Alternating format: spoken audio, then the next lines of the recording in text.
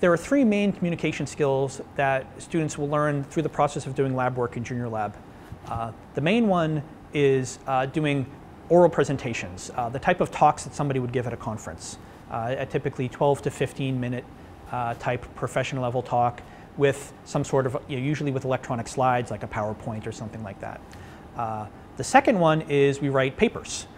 They write papers in the style of the physical review letters, which is more or less the most important journal in physics. It's a very constrained format. It's a maximum of 4 pages, 2 columns. It's written for a generalist physicist audience. So it's somebody who's your professional peer, but may not be working in your direct research field. So writing a physical review letter is a challenge both as a writer and a researcher. So the students get a lot of practice in that over the course of 813.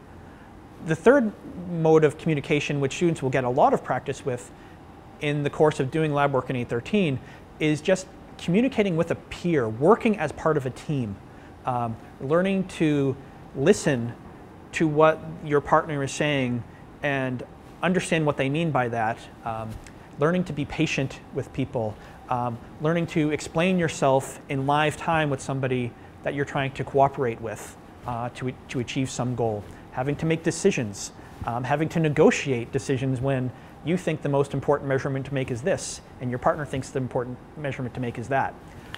Working through those sort of interpersonal types of communication. They get lots of practice for that, whether they like it or not.